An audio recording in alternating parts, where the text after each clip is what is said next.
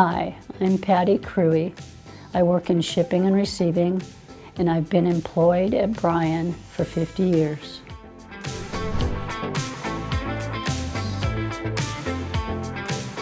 I had a friend that wanted me to go apply at the hospital, and I thought, well, I'll go ahead with her. We both got hired. My first job there was in housekeeping. Was there for maybe a year, and then I started in the mailroom. Did a lot of walking there, and then I went into shipping and receiving and have been there ever since.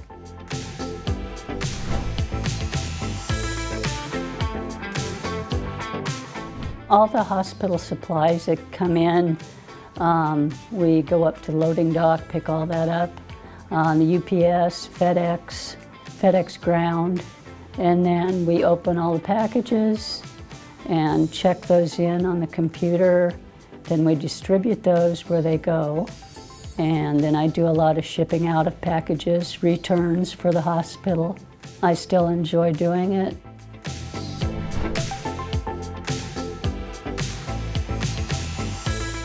There's a whole lot more ordering to be done by purchasing, so supplies have increased. Receiving items in, you do it on the computer. Back when I started, you had to keep a little file system going and write down what you got for the day instead of having like packing lists to go through. That part's changed a lot.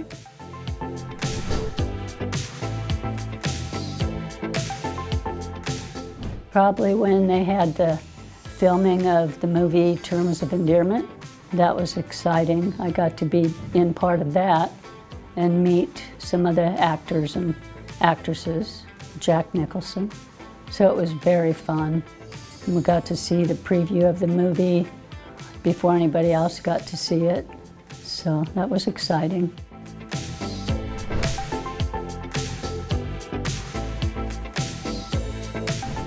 I have a son, a daughter, a grandson, 3 granddaughters, 3 great-granddaughters, and I'm going on 52 years of marriage.